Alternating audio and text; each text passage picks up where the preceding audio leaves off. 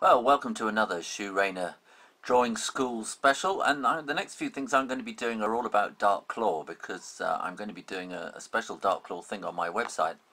And if you go to my website www.shoorayner.com and click all the links for dark claw, you'll eventually come.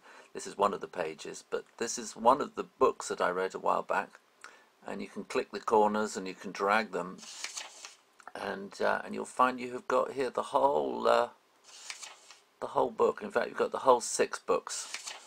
The whole story of Dark Claw is available for you, and I'm going to show you how to draw Dark Claw and all the heroes and all the spaceships and all sorts of things like that. Okay, so that's what I'm going to be concentrating on here on the drawing school for a while, and here we go. Well, I've got everything ready. I've got my pencil, and I've got my pen, and I've got my eraser.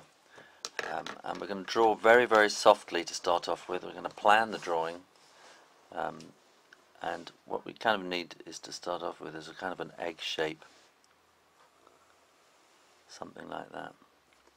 And Dark Claw is kind of the most evil cat in the universe. Sorry, I had to put a very deep voice on. He's the most evil cat in the whole universe. And he has a kind of a monk's-like hood. So if we have this kind of egg shape, a little bit at the top like that, and then you need to take that inside the egg shape like that.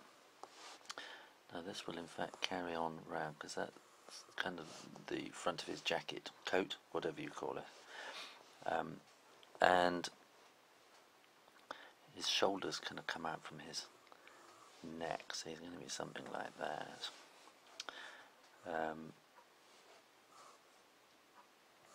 And his paw is going to be, that's his thumb, and then you want to go 1, 2, 3, 4. I think we'll have him waving a bit menacingly. So that will be his elbow bit, and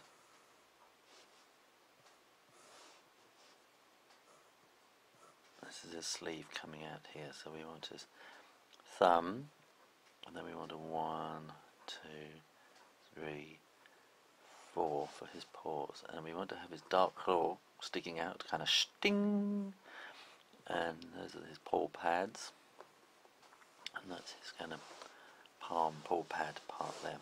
Right, let's concentrate on his face now.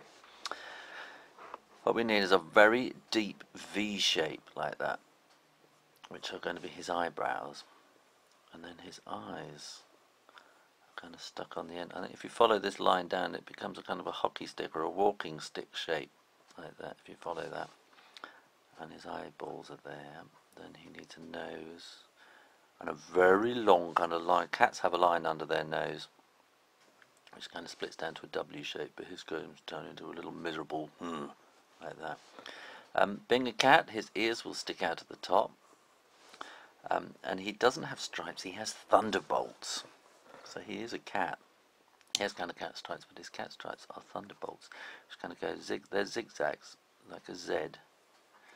So you go up, down, up, up, down, up, up, down, up, up, down, up, up, down, up, down, up. Same on this side, up, down, up, down, up. Now I've drawn Dark Claw quite a lot in my time, so, but I do remember when I first drew these thunderbolts, they were really hard to kind of get your hand to do, so it's practice. Practice, practice, practice, whatever you're doing with drawing. The more you draw something, the better you get at it. So that's kind of him.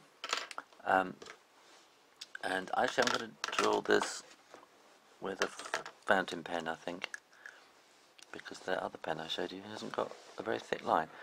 So if we draw all the way around like that, and all the way around like that.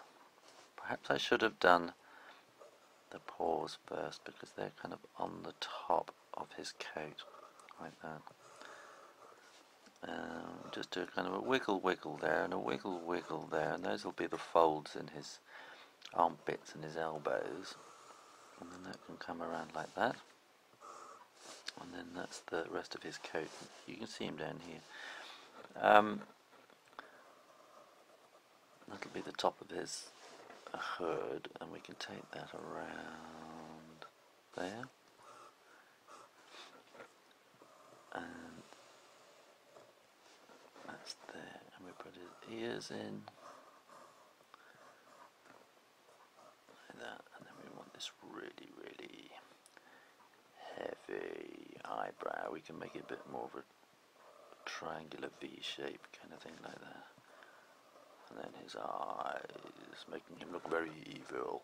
And the eyeball is kind of a little round fat letter C like that, and that makes it look shiny. That's his nose. And then you want to put these lightning flashes in. And the flashes are kind of the thing that make him really look different and make him look exciting and menacing. Because he's very menacing. You want to read the story to find out why. So don't forget to go to my website afterwards, www.shoorayner.com. Click through to Dark Claw and you'll be able to read the story and find out who Dark Claw is and why he looks so angry. Right, do a wiggle wiggle like that, and that'll be the elbow. And a wiggle wiggle, that's his armpit. And up there. There's his thumb, there's his forefinger. 1, 2, 3. His paws, his pads. And there's his dark claw, and we'll just leave a little sliver of white in there to make it look shiny. Bing, bing, bing, bing, bing. And he has a little claw kind of badge as well. Like that, so give him some wiggle kind of marks like that, and maybe some stars in the background. And then you have your dark claw. Now I'm probably going to rub out the pencil. I'm probably going to make a mess with this fountain pen ink if it hasn't dried properly. No, it has. Good. Don't worry about that. I like drawing in fountain pen. You see it's smudged there. I should have let it dry a bit more. I like drawing in fountain pen, but it takes longer to dry. Sometimes I would use a. In fact, look, I've got my hair dryer. I've been using this hair dryer, same hair dryer, for about 20 years now. It probably ought to be replaced. I'm sure it's unsafe. But when I'm in a hurry and I'm working, I use a hair dryer to make sure the ink is dry. And there you have Dark Claw, and you can colour him in and paint him and do whatever you like with him. And this is going to be Creative Commons, so you don't have to worry about copyright and things like that. You can copy him as much as you like. Okay. Dark Claw. Enjoy. And may the guiding paw be with you.